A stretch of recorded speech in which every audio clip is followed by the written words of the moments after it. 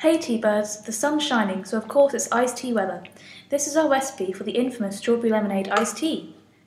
Here's what you need. 2 teaspoons of Bluebird strawberry lemonade blend, 225 ml of hot water and some sparkling water to finish, 2 or 3 slices of lemon, some strawberries and some ice.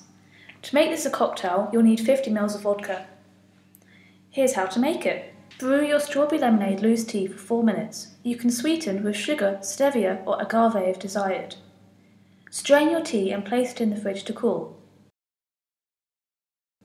Pour half of your tea and half of your fizzy water over a glass of ice and finish with strawberries and lemons.